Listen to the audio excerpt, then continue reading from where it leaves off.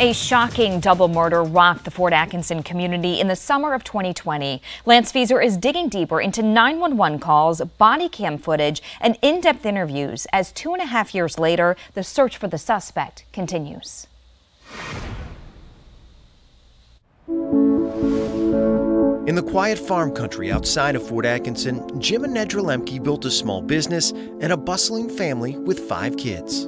My dad was a very stereotypical, just man's man. He built everything himself. He fixed everything himself.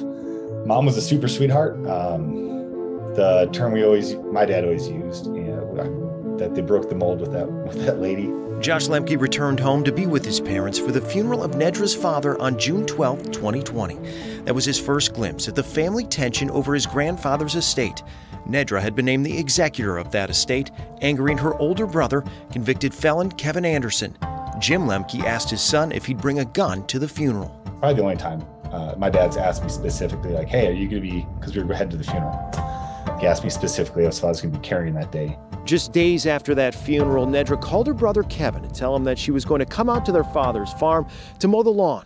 When she arrived with her husband Jim shortly before 6 p.m., they noticed some broken windows on the house and called 911 to report a potential burglary. There's windows broken out and windows open, and we had locked the house down. So to have someone come look at this before I walk into the house. Yeah, please don't go in because we don't know if someone's still in there. An officer arrived 12 minutes later and saw Nedra's body on the ground. He immediately radioed for backup.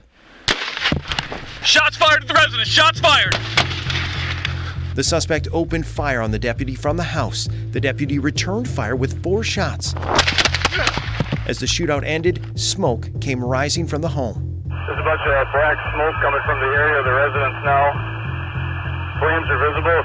As the home went up in flames, the search began. Officers found Jim and Nedra Lemke's bodies, as well as Kevin Anderson's truck hidden in a garage, but no sign of their suspect and no remains in the burned-out house. Officers used a drone, plus K9 units and officers on the ground to comb the nearby woods. There's probably nearly 1,000 acres of wooded area and marsh, and the grass is tall. It's really hard to see. Anderson wasn't found in the area, and in the coming weeks and months, there were no credible sightings.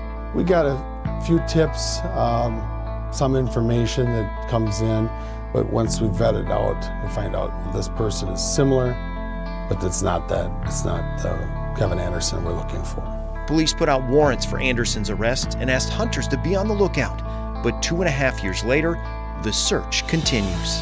If I don't have evidence that he's deceased, then I have to also have that consider that he's alive as well. Police say they have no reason to believe Anderson had any help, but they hold out hope that someone may hold the key to finding him. Anybody that knows him or has thought of something, or maybe they dismissed it at first. The silence over the past 2 years has been hard to process for the Lemke's loved ones. Having closure to the story itself, has plenty of value in and of itself, that there's not this guy walking around doing whatever he wants to do now.